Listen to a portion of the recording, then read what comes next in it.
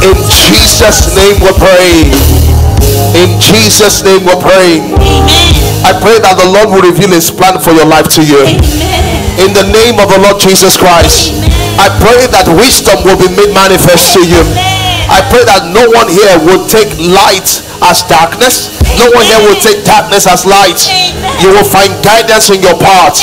In the name of the Lord Jesus Christ. Thank you, Heavenly Father. In Jesus' name we pray. Stay with me, say grace. Or we can do better, say grace. Say grace. Say grace. Say this is my story. Glory to God. Hallelujah. Amen. Glory to God. Hallelujah. All right, let's get into this today. Today we're going to talk. So this month we've been talking about the power of vision as a Christian, why you should have vision, and why God wants you to do well and be a model of success for him. Hallelujah. Do you feel the love? Put your hands around someone and just love them and say, I love you. Put your hands around someone. Freedom, put your hands around somebody and stop forming hard man and say, I love you. I know that sometimes some of them, their breath is not so great, but it's okay. Just for today, you know, I love you. Exactly. I love you. Exactly. I love you. That's so great. I say, I love you. It's that simple. It's that simple. How does that feel? Yeah. It's human for human. Human for human. It's human for human. Glory to God. Hallelujah. Glory to God. I say hallelujah. Amen. Amen. Let's get into the word of God today. Let's get into the word of God today. Will you turn your Bibles to Proverbs chapter 29? Hallelujah. Thank you for blessing us, choir. I really, I know that in the other services there was musical sound challenges, but that really blessed me. Proverbs chapter 29 verse 18. So we're talking about the power of vision, the power of vision. Proverbs 29 verse 18. So we're going to read King James and read the Passion Translation. The Bible says that, and where there is what? No vision, the people what? Perish. This is one of the scriptures you must know by heart. Proverbs 29 verse 18 is simple. Where there is no vision, the people what? Perish. Let's read the Passion Translation. The Passion Translation. He says, where there is no clear prophetic vision, people quickly wander astray. One of the things I've noticed in life is that everyone loves progress and everyone wants fulfillment. I don't know about you, but everyone wants progress and everyone wants fulfillment. I've never seen someone that says, I hate my life because I'm making too much progress. When people hate their life, they hate their life because there is no progress and there is no fulfillment. So there's some people that spiritually they are stuck, and that's why they're angry with themselves. And there's some people spiritually they are okay, but their marriage is stuck. Some people it's a finance that is stuck. Some people it's a company that is stuck. And the thing is this: every dissatisfaction in life is for one purpose, is one reason. If you see someone that is unhappy, if you see someone that is dissatisfied, it's for one reason. It's because their inner reality is not equal to their external reality. Every unhappiness and every dissatisfaction is because your inner reality is not equal to what? Your external reality. Let me give you a good example. How many of you have been here and someone promised to send you money, and when they send the money, instead of saying thank you, you hissed? Has that ever happened to you before? What happened? What happened was that the outer reality, which was the alert you got, was not equal to what? The internal reality, what you thought you would get. You were expecting it would send you 2 million, but it sent you 20k. That's the time that when you want to reply, you just say TX and say thanks, because it's like thank you but not thank you. That inner check, it's a vision, it's a mental picture of the future. It's a mental picture. So the reason why people get very tired, very offended, very disappointed, is because there's a vision they carry in their heart that is not happening. I was going through this story about someone that was dating someone online, and multiple phone calls, multiple messages. They decided to eventually meet up, and when they met up, he just said, "This is not what I thought you looked like." And that disappointment was because inner reality was not equal to what? External reality. Every disappointment, every sadness that you experience in your life is because of this gap. It's because of this gap. So, taking us to our question of vision. So, one of the things that God does is that when God wants to challenge you to step up, He puts a vision in your heart. When God wants to challenge you to step up, He puts a vision in your heart. You just really stand because of this vision that's within your heart. Glory to God. I said glory to God. I said glory to God. I said glory to God. Okay, so let's read let's read something very powerful. Luke chapter 16 in verse 19. Luke chapter 16 in verse 19. Luke chapter 16 in verse 19. What does vision do, and how powerful is vision? Why should everyone have vision? The Bible says in Luke chapter 16 verse 19, and there was a certain rich man which was clothed in purple and fine linen, and fed sumptuously every day. Verse 20. And the Bible says there was a certain beggar named Lazarus which was laid at his gate full of sores. So if you know the story, Lazarus was the Christian guy or the righteous guy. The rich man was the sinner guy. So verse 21, take note of this. Bible says, what Lazarus? Because this story is one of the most confusing stories. Because if you did really well, it almost sounded like all the Christians guys would be poor because Lazarus was poor. And the guy that was not godly was the one that was rich. The Bible says, and Lazarus desiring to be fed with what? The crumbs. Let's read together. I want to go. And desiring to be fed with what? Hold on. What was Lazarus' desire? To be fed with what? The crumbs that fell from what? The rich man's table. What was Lazarus' vision? To be fed with the crumbs that fell from what? The rich man's table. And the Bible says the expectation of the righteous shall not be cut short. So that means that God did exactly what He wanted. Did Lazarus get what he wanted or what he asked for? Exactly. I wanted to see this in the Message translation. Let's see in the Message translation. Very powerful. I want to show you why vision is very powerful here. The Bible says this. There was once a man that was rich, expensively dressed in latest fashions, wasting his life in conspicuous consumptions. A poor man named Lazarus, covered with sores and being dumped at his door. Look at the next line. Let's read together. I want to go. All he lived for was to get a meal from the scrap of the rich man's table. The problem with Lazarus was a vision problem. The problem with Lazarus was not God's power. The problem with Lazarus was what? Was a vision problem. The Bible says all he lived for was to get a meal from the scrap of the rich man's table. Your God is powerful, but how big is your vision? Your God is powerful, but how big is your vision? Your God is powerful. How big is your vision? You know what? Your vision puts a cap on how much God can do in your life. Let me, do I have a lady that has a small purse here? All ladies always have like this tiny purse. You know, just this very tiny purse. Thank you. Thank you. Yeah, and Pastor, you can give me your bag also. Let me pass that. Yeah. Vision puts a cap on what God can do in your life. Listen to me. If all you brought, yes, just stay over here. If all you brought to God is this and say, God, feel this. God is good and kind. He will feel it. But all you have is just this. This is all you have. Then some people come and say, God, okay, I come with this. God said, that's fine. I can feel it. But some of us come with God, I must go. The question today is that what vision are you bringing to God? Your vision puts a cap on what God can do in your life. Your vision puts a cap on what God can do in your life. The Bible says that this man Lazarus was desiring to be fed. You know, and I'll give a practical story. There was a time in my life, we got this facility and we're trying to pay back a loan because that was the only way we got this loan. Then every month I'll begin to pray and watch the story. I'll say, Lord, please give us money to repay the loan. Give us money to repay the loan. And for 3 years we were trying to repay the loan and all of that. One day God interrupted me and says, why do you keep praying for me to give you money to repay the loan? Why are you not praying for money to pay the capital and interest and wipe it out? My thinking was small, so the power of God manifests in a small way. Stop praying for a job, praying to own the company. Stop complaining about how high dollar is. Pray to begin to earn in dollars. The only reason why you think dollar is a problem is because you are still earning naira. By the time you start earning dollar, you'll be like, oh, praise God, can it so go some higher? Hallelujah. I say hallelujah. I say hallelujah.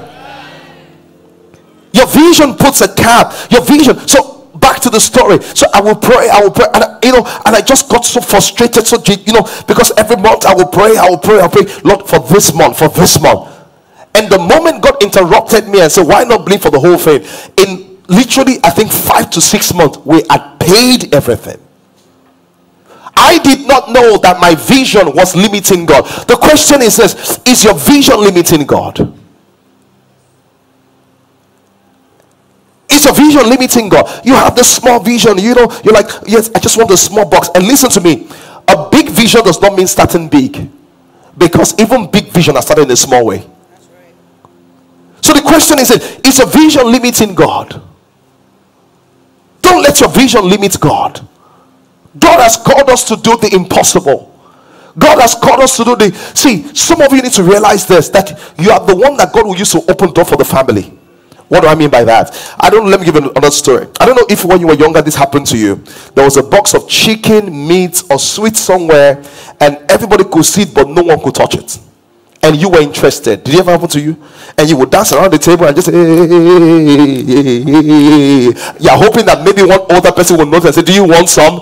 But unfortunately, nobody noticed you and said, do you want some? So you keep dancing around. And as we're dancing around, one of the children from the house just came. And as soon as it just came, he just picked one of the meat, put it in the mouth, and took another one. He said, hey. So this is how easy it is. As soon as he picks one, what happens? You go what? You go next and pick one. You know what the first child did? The first child was the firstborn. He opened the door. Some of you, God wants to do in your life is not about you. He wants to open a new trajectory for those in your family. The narrative has been that for you to be this lady that does well and does business in billions, you have to sleep around, you have to do this and do that. And you didn't do that. God used you to break the barrier. You did business, you are successful.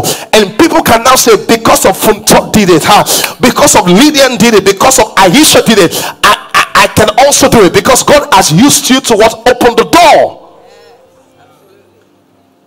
Praise God. And that's my prayer for you, that God will use you to open the door for the family. That amen seems to be those on this side. God will use you to open the door for the family. There are certain lines that families don't cross. I'm telling you, there are families where maybe nobody has built a house. God will use you to open that door for the whole family. There are family where nobody has an international property. God will use you to open that door for them. The family where nobody has become a global figure, God wishes to open that door for them. If you believe, say amen.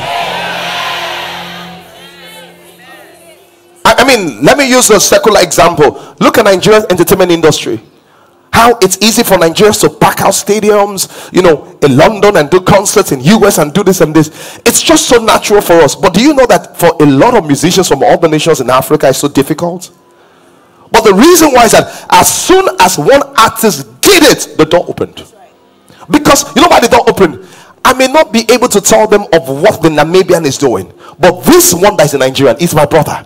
I know what it's like, and because of that, I can see what God can do. So one of the very powerful things about vision is this: vision puts a cap on what God can do in you. What God does in you is limited by what you see. What God does in you is limited by what you see. Glory to God. I said glory to God. I said glory to God. I said glory to God. The second thing vision does, which is very powerful. So vision puts a cap. So if I want God's power in my life to flow in a very powerful way, I remove the cap. My question is that, do you have a compelling vision? That's the question. Some people are just satisfied. You hear what they say, that if I can just have 2 houses and my kids go abroad. Is that what your life is like? Just 2 houses and your kids go abroad, when you can do more than that? It's like sometimes when I drive and I'm driving my nice small car, and I see people that are driving G-Wagon running away from potholes. I'm saying, use this car. Don't waste this car. Use this car. Don't waste this car. How can you have a G-Wagon?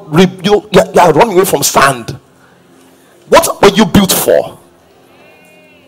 I'm asking you, with all your potential, you want to settle for 2 houses and 2 cars, and your kids school abroad. With all your potential, your speedometer is 260, but you're driving at 60 kilometers per hour. There's so much in you.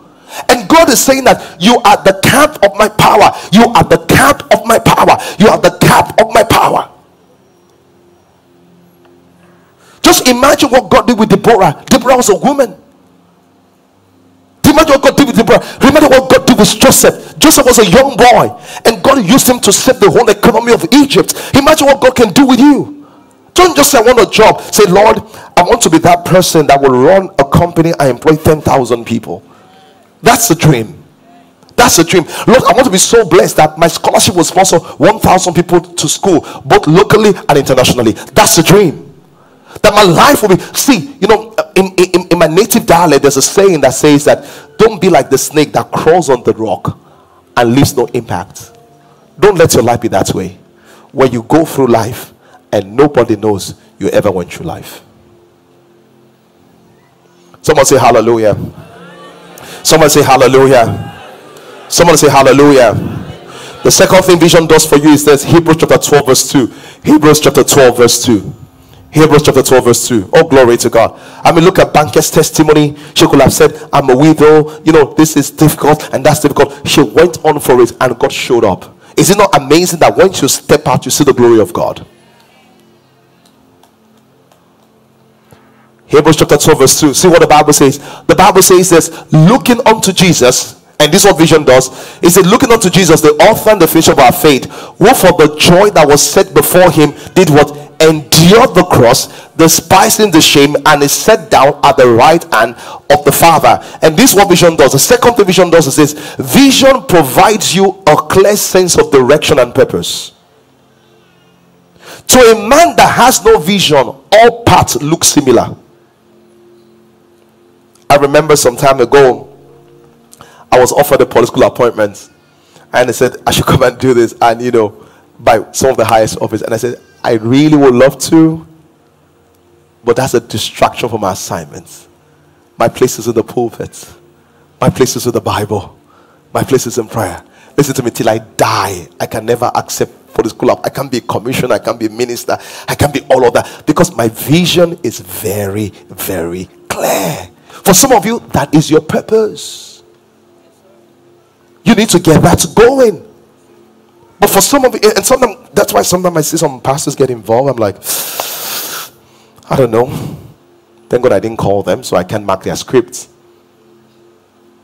See, because once a man has no vision, all paths look similar. All paths look similar. Vision is what makes you to be able to say, no, I walk away. And you don't feel guilty, because you know that this is not my path. Do you know when Jesus was on earth, they wanted to make him king and he ran away from them? Because he understood, I have to refuse king because I'm the King of Kings. Sometimes you need to say no to open a bigger door. Sometimes you need to say no to a door to open what? A bigger door. But every time you see a yes man is a man that has no vision. Sometimes, this guy came to me, and just a challenging story. They had a big marital problem. I was trying to help them resolve it. After the wife had cried and the husband had nagged and hours of talking, I said, you know what, let me just talk to you people apart to understand some things. So I got the man to me and I talked. And I said, okay, when you married your wife, what was on your mind when you married her, when you entered this marriage? And he looked. I said, Pastor, should I be honest? I said, please be honest. He said, I was almost 30 years old. I was successful in my banking career, and I just thought that it was time to marry. And since I was dating her already, I said, let's marry. I said, what do you mean? He said, Pastor, to be honest, if it was my ex that was dating her at that time, I would have married her at that time. He said, I married her because I was ready. I said, no wonder. Because once you don't have vision, you don't know what to say yes or no to. That's why some of you that are here, by the time you told me the 3 people you've dated, I think about them, talk to them, like, why do you date in zigzag? All your partners don't have pattern. You dated pastor, And you said because you felt called to the ministry. Then before you knew it, you did it entertainer. You'd be like, this is very confusing. From pastor to entertainer. Then the next thing you did a soldier.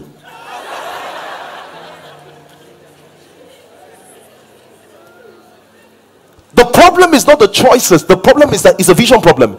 You can't say no because you don't know. So what you choose to be at any point is who likes you. So if who wants to date you as a pastor, I have a call to the ministry. If the next business is an entertainer, you know, all of a sudden you're a dancer.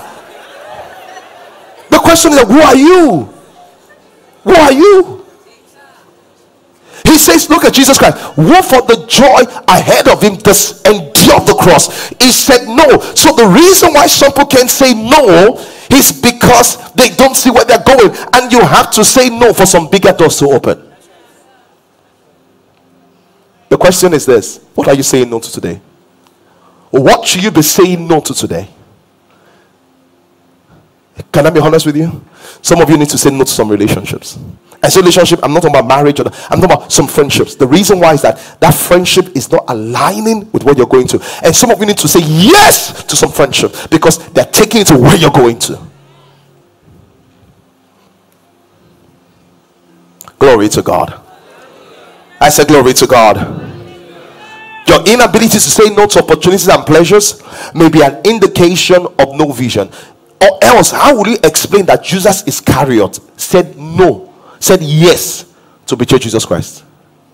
You know, I think about it sometimes. Did you just really think about it that in 2,000 years' time, we will still be talking about that betrayer? That if he has children and grandchildren, they will be known as the family that betrayed Jesus Christ.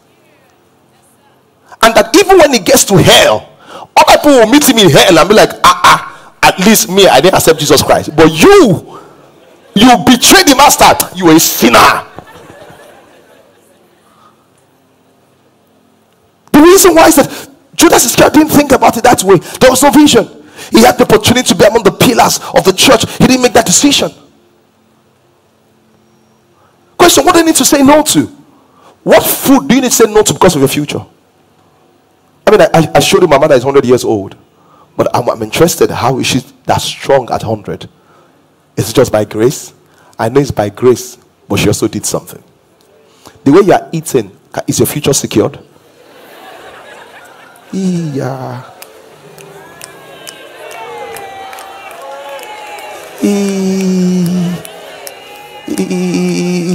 That's why you tap. The way you are eating, is your future what? Secured. You eat chocolate, you eat this, you eat this, you eat this, you eat at midnight, you eat at midday, you eat 7 times in the day, and you say, Father, give me long life. Don't you realize that the things you are eating are the things that are subtracting long life from you? Glory to God. I said glory to God. But the reason why you would discipline yourself and says, I don't want to eat this way, it's not because of today. It's because a time will come that you will reap what you have eaten. And make sure that your harvest is good. Because whatsoever a man sows, that shall he reap. Vision. Once you see people that don't have drive, most people that don't have drive, listen, there's no one that does not have drive. People that don't have drive, it's a vision problem. It's not a drive problem.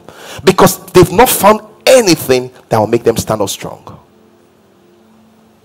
Someone say hallelujah. Someone say hallelujah.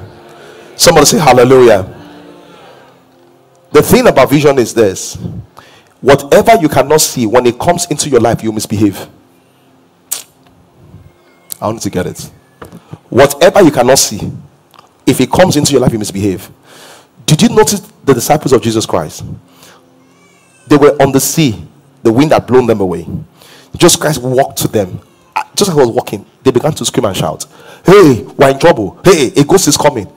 But it was Jesus Christ coming onto the boat. Why did they say a ghost? They had not seen a man walking. Even though Jesus Christ was walking, their mind could not contain it. They began to misbehave. Anytime something comes into your life that you have not seen, you misbehave. That's why when people win lottery, they will waste the money until they have no more money. They will not have wisdom. This This is why vision is very powerful. Because whatever you don't see, once it comes into your life, you just begin to misbehave. That's why you will notice in proper monarchy, where they trained king's heir to take over them, they begin to train the heir as a child. What they train him? They train him to have vision. They train him to have capacity, so that when he gets to the throne, he does not misbehave. And for some of them it works, for some it doesn't work. Let vision discipline you. Someone says, I can't write well. Let vision discipline you. I'll be honest with you, there are a lot of habits I picked up as an adult that I never had as a child. Even though when someone was supervising me, I never had it. But the reason why is that when I look at my future disciplines me. My future disciplines me.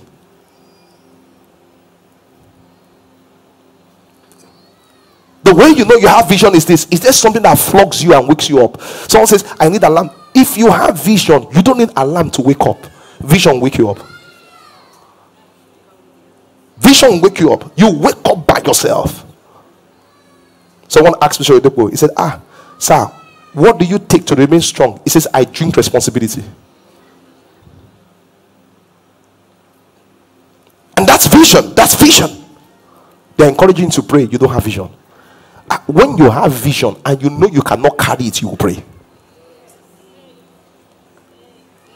And you will pray. I always say that the reason why you don't pray is one reason. You have not found what will make you pray. When you find what will make you pray, the way you will pray like a prayer warrior, you will be shocked at your prayer potential. You have not found what will make you pray. When you find what will make you pray, you'll be surprised. Even your wife will call you and say, honey, what's wrong? You'll be like, God must help me. Praise God. I said, praise God. I said, praise God. I said, praise God. I said, praise God. Let's close with this. So how do I receive vision? Several ways you can receive vision, but I wanted to talk about how to receive vision from God. And the reason why is that sometimes what people call vision is copying. Copying is not vision. Someone's vision can inspire you, but you should be careful about copying somebody. The reason why is that you are not at the pace. You don't have the same mental structure, the same gifting that they had. So if you copy them, although they succeeded, you can crumble in that area. I was at a wedding yesterday. Lovely wedding. And when I finished the wedding, I posted a picture. Someone said, I feel like marrying again.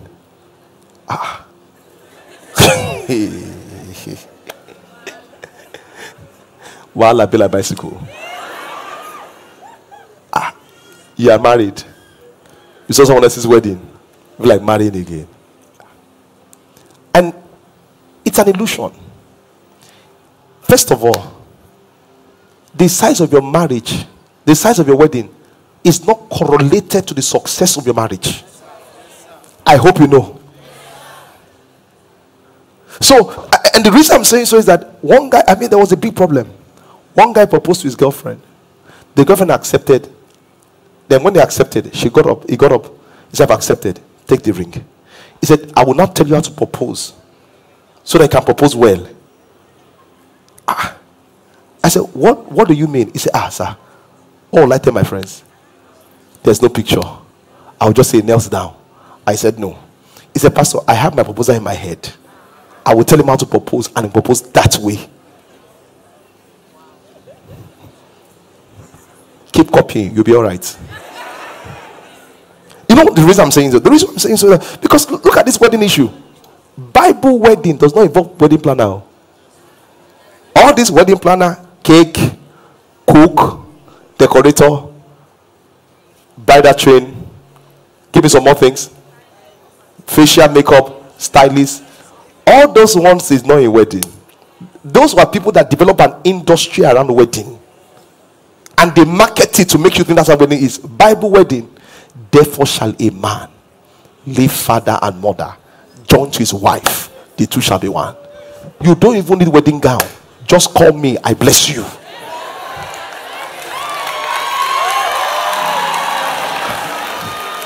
Just call me. We don't need hall. Sitting room is okay. Sitting room is okay. And the reason I'm saying so that, should I do a big wedding? If you can afford it, great. But why do wedding and have debt? I'm so happy when people have great weddings. I'm like, the one that I went yesterday was really beautiful, and I'm grateful that they could afford it. But the point is that it's for those that cannot afford it, that copy make me what? We're doing it for the grams. We're doing it for what? For the grams. For the grams. In Bible wedding, nobody wore coats. Nobody wore wedding gown. I'm telling you. At least I know they served wine. I'm not sure they served food. Praise God. So I'm just telling you, let's do it the Bible way. So I say, I will not wear what they call that thing. Wedding gown. Wedding gown is not African custom. It is European custom. We wear ashoke to wed. If you wear ashoke, we wed you. Wedding gown, we wed you. T-shirt, we wed you. T-shirt, we wed you. Whatever you wear, wed you. Just wear something. The reason why is that you just put yourself under pressure. You would not say, I want a train. You not say, my last friends, they were 12. I want my train to be 24. Because you want to beat somebody. Not only are you improving yours. 1 Corinthians chapter. Let's close. Let me just close. Let me just close. That is true.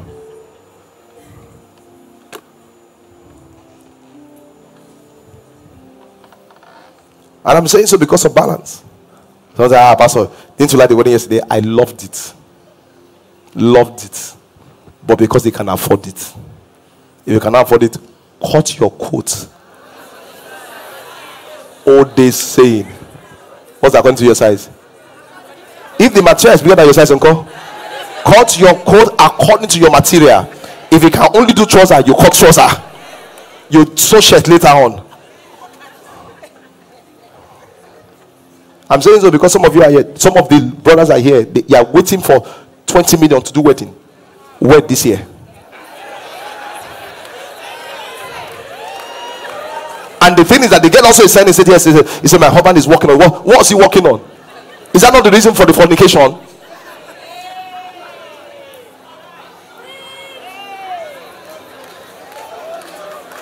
Is that not the reason for the fornication? You are in your dating for 5 years. He said, Pastor, everything is ready. Our parents are ready. But the only problem that we're just waiting to gather money.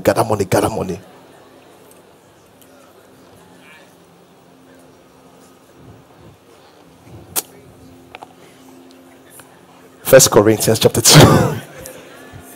Somebody say hallelujah. 1 Corinthians chapter 2. So how do you get a vision from God? See what the Bible says in verse 9. See what the Bible says. 1 Corinthians chapter 2 verse 9. And this is what we're going to pray from here.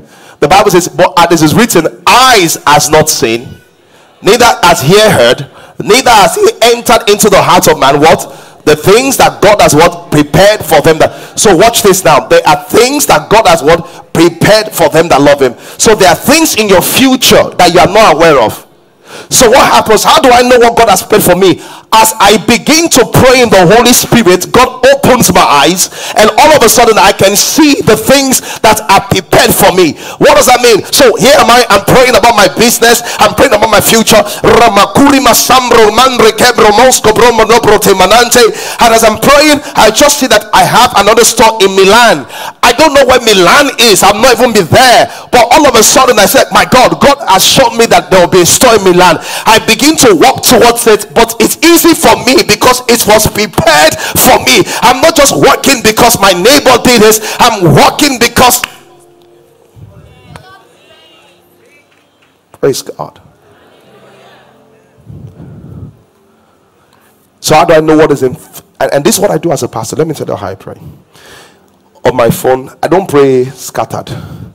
Mondays, I have what I pray for. Tuesdays, I have what I pray for. Wednesday, Friday, I have like that. So when I pray, I'm saying, Lord, I'm praying about this. Then God will show me and say, this thing you are praying about, this is the next phase. Once I see it, I go for it. The problem is that if you can pray, you will see. The problem with non-praying people is that they cannot see.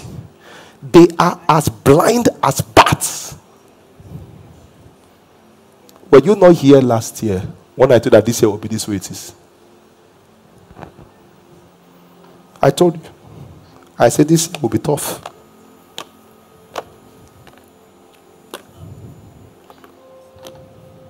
You were in the service when I told you that I saw a sitting governor die last year. I told you. I said this year will be tough. I said it will be tough till this time. Go back. The videos are online. Praise God. Someone say, how do you know? As you pray, God opens your eyes to see. Someone say, it's time to get married. Did he show you it's time to get married? Someone say, it's time to resign and start my business. Did he show you it's time to resign and start your business? You will just enter one chance. He said, because my friend that started saying, when I heard Sister Banker's testimony, I was motivated. Be careful of motivation. No? Because you can motivate yourself into trouble. You've heard what they testified. Did you hear what they heard before they did what they did? Praise God.